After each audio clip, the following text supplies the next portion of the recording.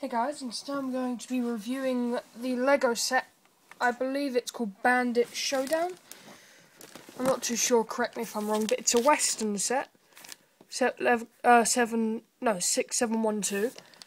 And there's 28 pieces. So, we're going to start off with the figures, which are pretty cool.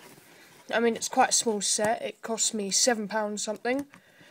And it didn't come with the box or polybag or whatever it came in. And it was off Brick Owl from Elias Brick Store. So if you want to check him out, please do. So I've got two figures first of all. Let me just move my recording over. There we go. That's better. So first of all, I'm going to show the Bandit. I love these old hats. This one's in brown. Let me just take that off. He's got a grey face.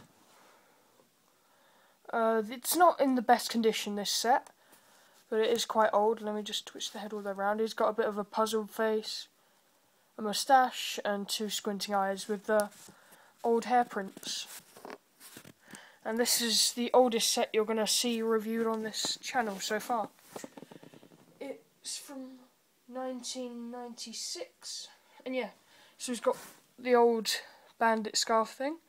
He's got a cool jacket with a gun in its holster, no back printing, a revolver. This one looks a lot older because it's a lot greyer, like a dark grey. And he's got 100 and whatever currency that is, and a plain pair of black legs. So that's the figure.